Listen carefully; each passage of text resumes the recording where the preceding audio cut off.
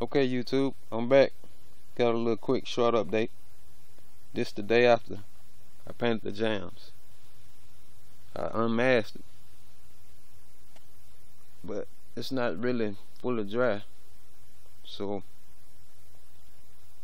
I'm gonna let it sit up for about a couple more days. Then I'm gonna put the doors and the hood and trunk and everything back on. Then I'm gonna wet sand the whole car. But it came out pretty good. I got a couple of runs on the other side. I'll show you in just a minute. I believe I'm gonna wait till it dry, then wet sand it. But other than that, it came out pretty good.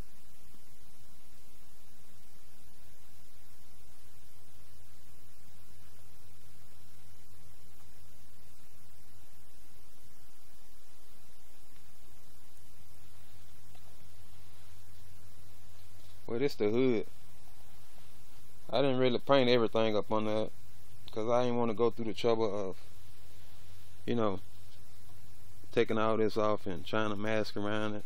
But I did the side there and the front. I wasn't too worried about the rest of it.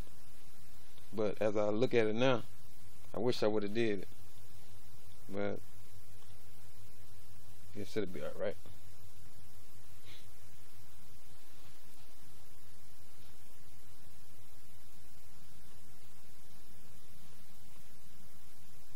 But this the side where I said I had a few runs that I'm gonna wet sand and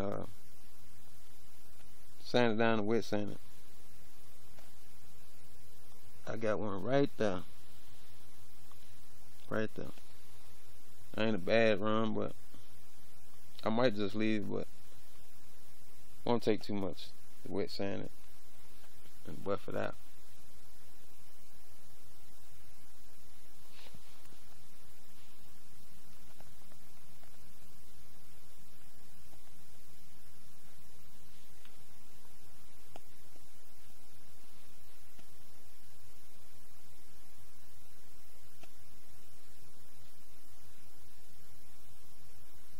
But it's purling pretty good.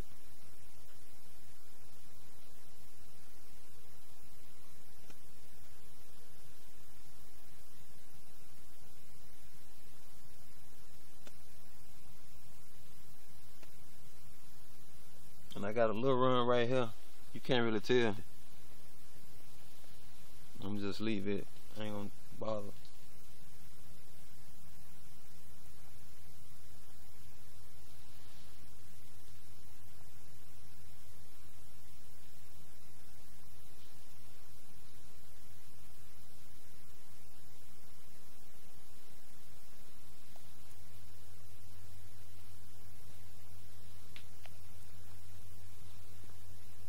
I went on and painted this because I thought about painting when I paint the car, but it'll be less.